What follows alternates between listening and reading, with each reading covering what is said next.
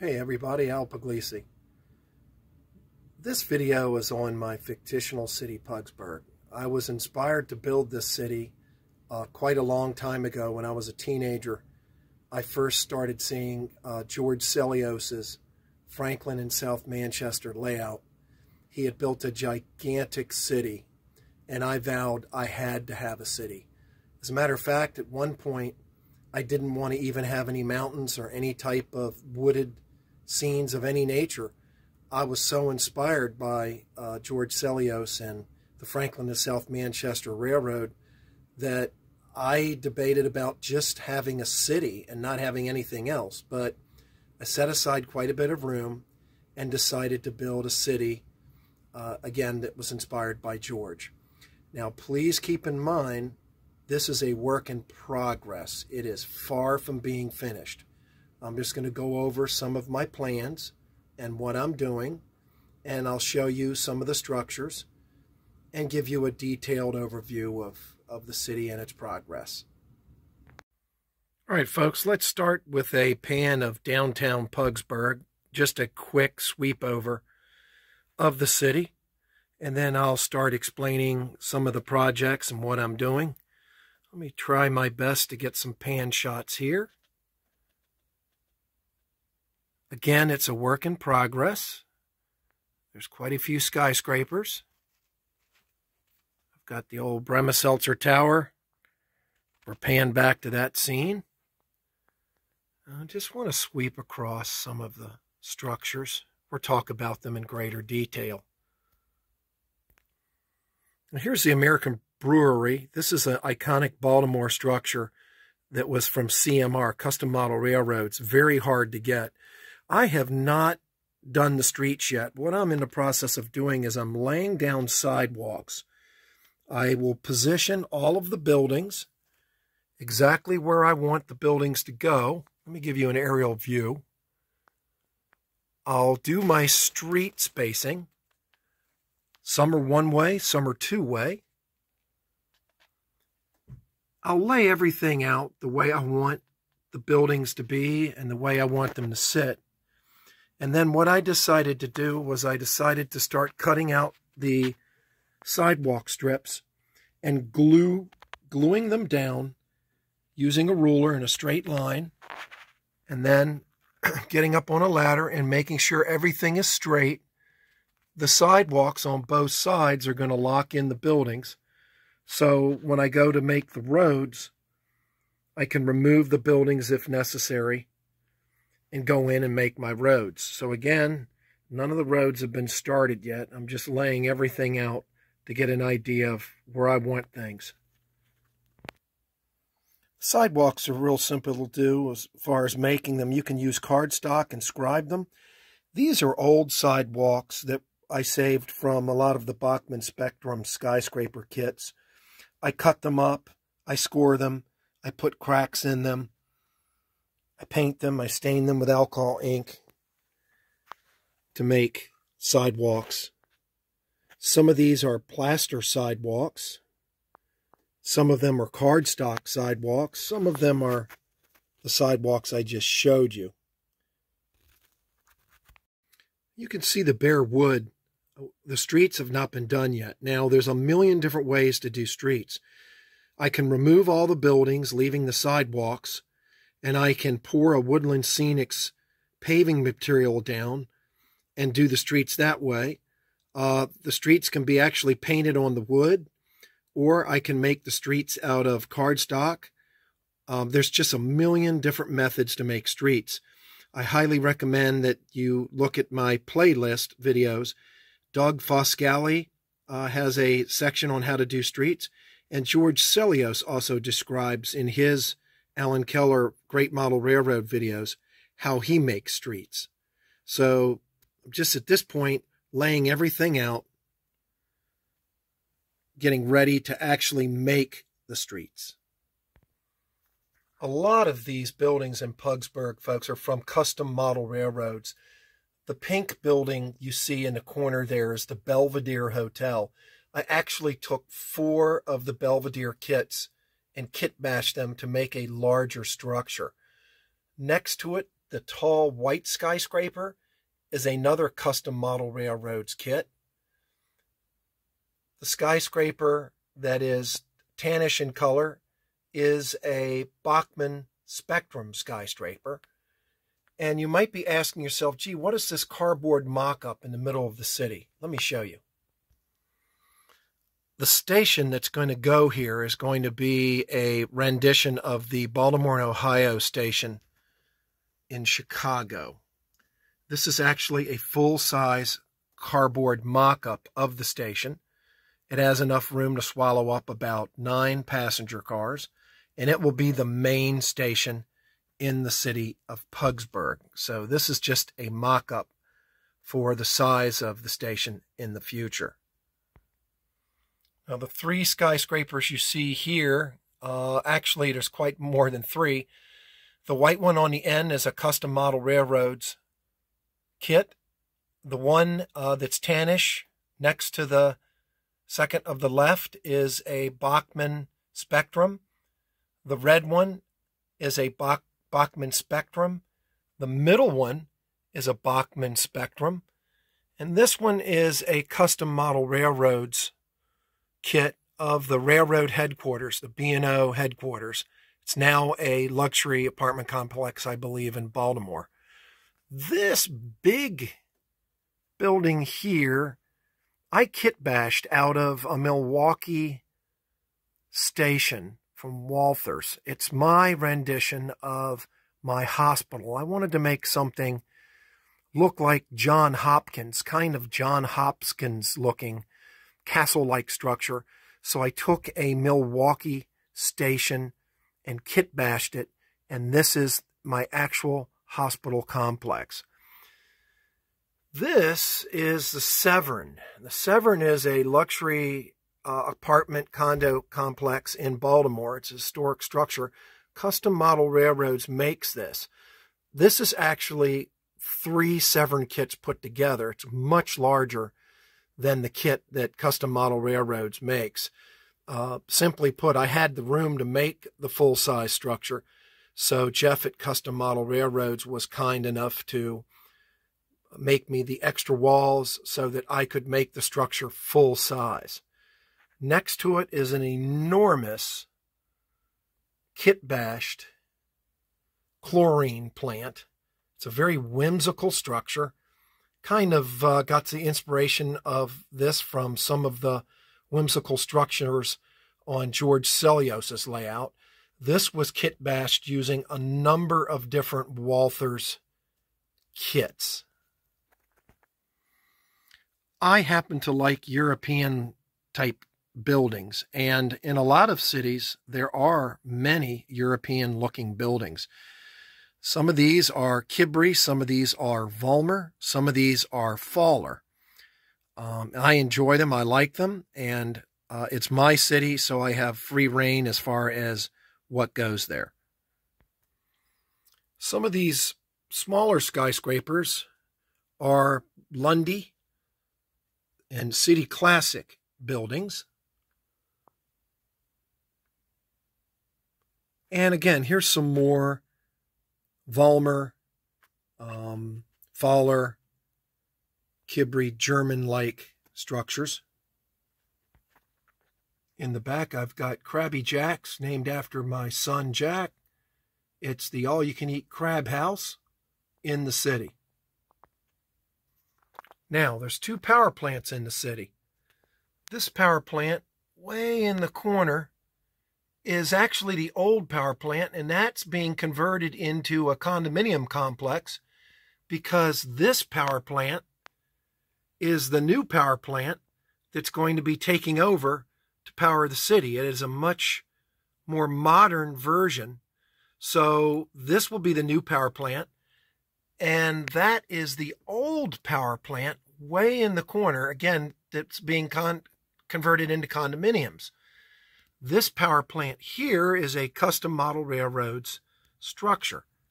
Next to it is a Walthers brewery and some kit bash structures. And I have some larger structures in the back that I'll talk about shortly. The old power plant there with the tall gray smokestacks is a kit-bashed kit. I got inspired from this from a kit George Celios had, but it's a kit bash from a number of different Kibri and Walther's brewery kits that I put together in order to make that older power plant. A friend of mine, Harry Heike, at one time was selling these big flat buildings, rooms by the hour, the No-Tell Hotel. It's an enormous apartment complex, and it's a flat structure. It is no longer available, sadly, but I was able to obtain a few of these from Harry Heike, and I was able to build them as flats to put up against the wall to further populate the city with various buildings. Just a really, really neat complex. This front row of skyscrapers are custom model railroads kits. The first one on the far left with the aqua roof is the Park Hotel. It is a huge skyscraper, and it is built with no additions. That's the actual size the kit comes in. Next to it is the Mercantile Bank kit from Custom Model Railroads. The tall tower is Majestic Towers. The triangle building you see here is the gas and electric building with one additional floor added to it. This beautiful white building is the Fife building from Custom Model Railroads. And this purplish gray building on the left is kind of a free artistic expression. This is the St. Paul building. Obviously, the St. Paul building in Baltimore is like a darker brown. I took artistic license and used a purplish gray on this particular structure. There's our buddy, the Bremerseltzer Tower. And below it, I have not come to a conclusion as to how I'm going to do this. I'm going to light that up and probably make a waterfront scene out of this and put some waterfront structures underneath there to fill up the area. But that's a work in progress.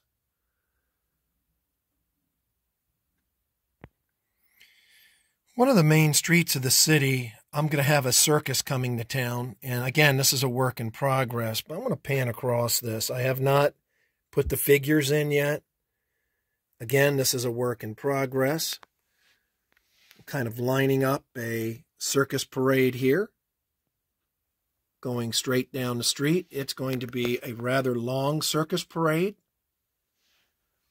It's going to go all the way down the street.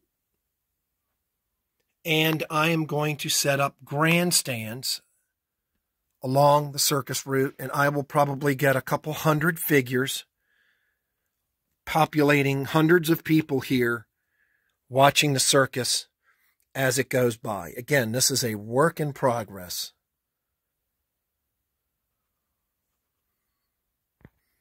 Circus continues underneath. Again, a work in progress.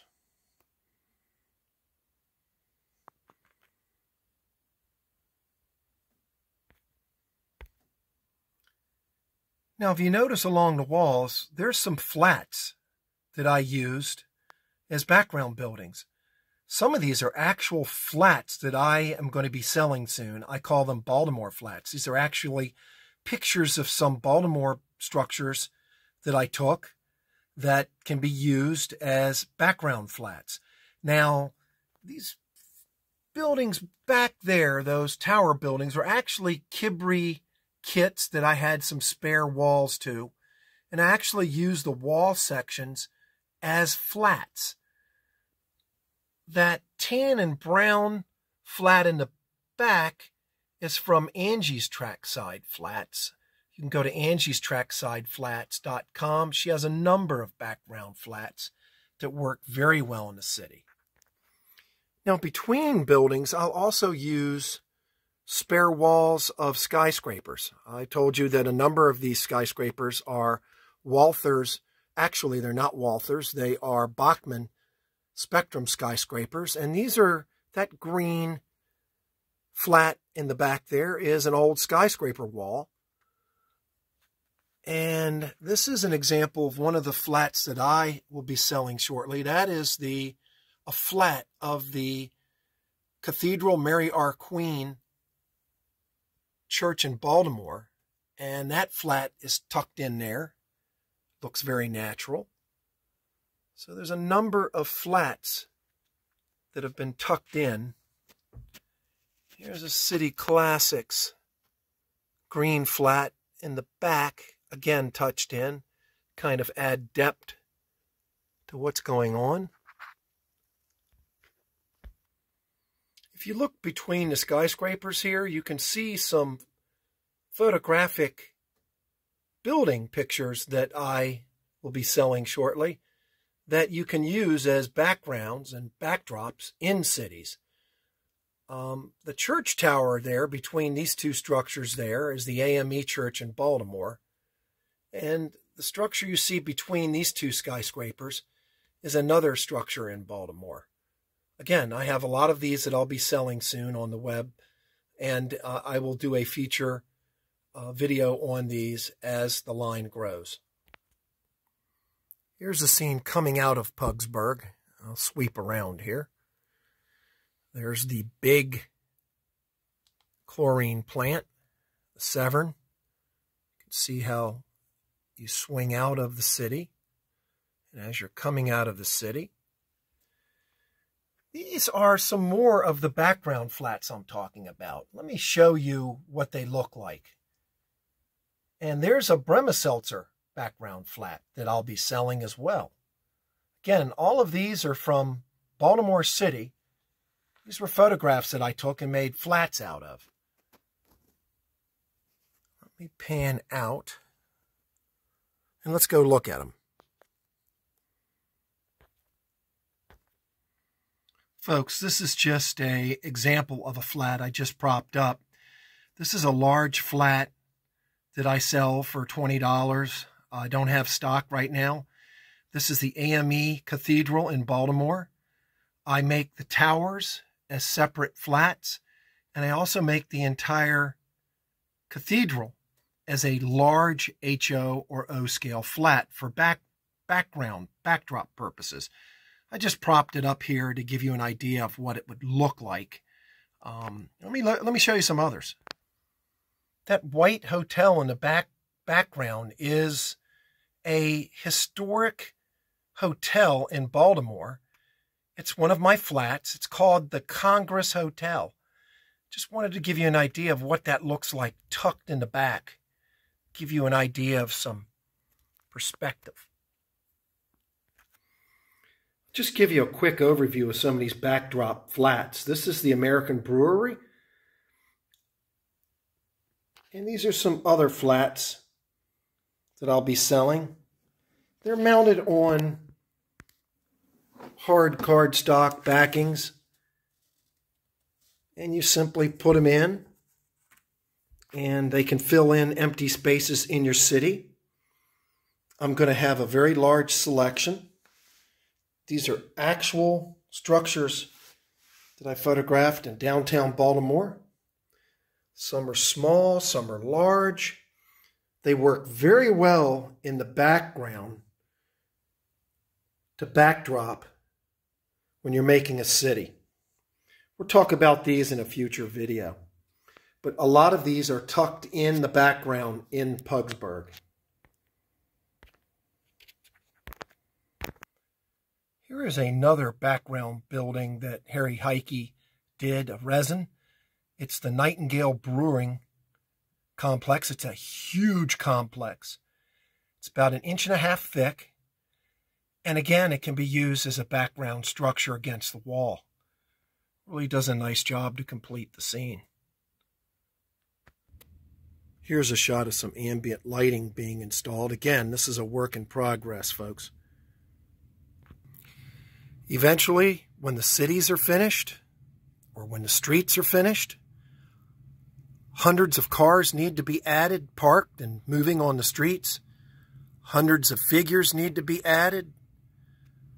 Trash, mailboxes, newspapers, countless details need to be added. So this is definitely a work in progress, but I wanted to go ahead and pan away from it. Thanks for watching.